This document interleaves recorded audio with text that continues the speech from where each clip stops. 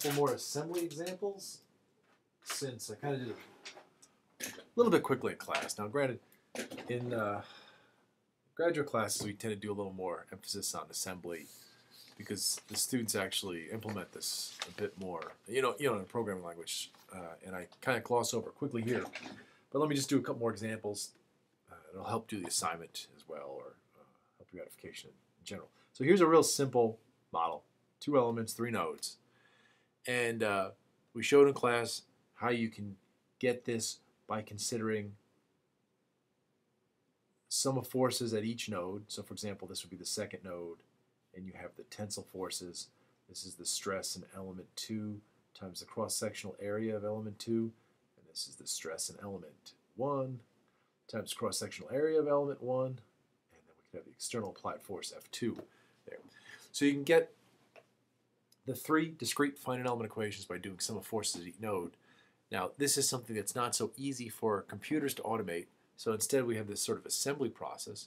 And I showed how that works very quickly and visually looking at the overlapping of the stiffness elements. But let me show you another approach that's maybe a little more rigorous and somewhere in between the two. And this is this notion of a augmented stiffness matrix. I wasn't going to cover this, but I noticed in the second homework I call it this. But this might help if you're still a little confused about how the scattering goes visually. Maybe this will help bridge that concept a little bit. So if you look at this system, we have 3 degrees of freedom for the whole system, U1, 2, and 3. So we know that each global stiffness matrix,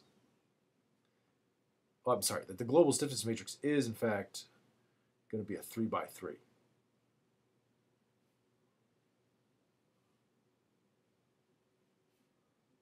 Right? And it gets multiplied by the nodal unknowns, U1, U2, and U3. Okay? And that's going to equal the external forces F1, F2, and F3. So if you think about it, each row corresponds to a sum of forces at node 1, sum of forces at node 2, and sum of forces at node 3, whereas the columns are associated with degrees, the actual global degrees of freedom, U1, U2, and U3, and that comes about because of the way we do matrix vector multiplication, and you have the dot product of the row of the matrix with the column of the unknowns. So when I do the augmented stiffness matrix, what I do is I write the stiffness matrix for each element, but in the global stiffness matrix. So if you look at it this way, like I'm going to actually write this augmented stiffness matrix, but for element 1, and then I'm going to add on to it an augmented stiffness matrix for element 2, U1, U2, U3. It's also going to get multiplied by the nodal unknowns. Here's the 3 by 3. Okay. I'm going to discuss this approach a little bit. So it's called augmented because instead of you dealing with the 2 by 2 stiffness matrix, we augment it to be the same dimension as the global stiffness matrix. And again, so let's assume that there's a stiffness for the first element and a stiffness for the second element. So Ke is the area times Young's modulus over the length for that particular element. Okay? That's by definition, right? Okay, so the first element relates the forces at nodes 1 and 2 to the degrees of freedom at nodes 1 and 2. So it sits here.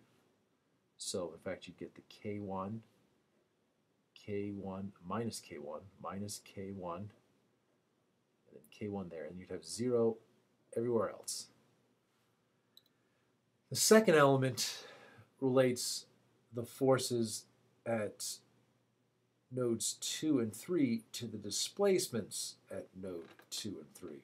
So this gives me a K2 minus K2 minus K2, and then a K2 there, and again, zeros everywhere else. So if you think about this, this is the KD for the first element. So what we get here is really the force balance for the first element. Likewise, this is the force, the internal force of the second element. These are the forces that happen inside the system because of the stretching of the element in particular. These aren't the external applied forces, so these are actually internal forces of the elements. And if you look at this, we basically sum those together, and those have to equal the external force, okay? And in this case, that's the F1, F2, and F3. Now, obviously, you can pull the displacement vectors out. Move this over so you can see the whole thing. You can pull the displacement vectors out, and then what we're left with is, if I call this big K2, what I'm left with is big K1 plus big K2. These are the augmented stiffness matrix times the vector of the nodal unknowns has to equal the external force vector. Then if you just sum these two augmented stiffness matrices up, what you get is the global stiffness matrix, big K. And here you can see obviously that big K has to equal, just by adding these two together, K1 minus K1, 0, minus K1, K1 plus K2, minus K2, 0, minus K2, and then K2. Right? So it's kind of what we saw in class by just visually inspecting the overlap. So it's the same as we got by that approach. Or if you were explicitly to write the sum of forces on the three nodes, you get the same set of equations. Okay? All right, so the nice thing about this is if you do something a little different, like for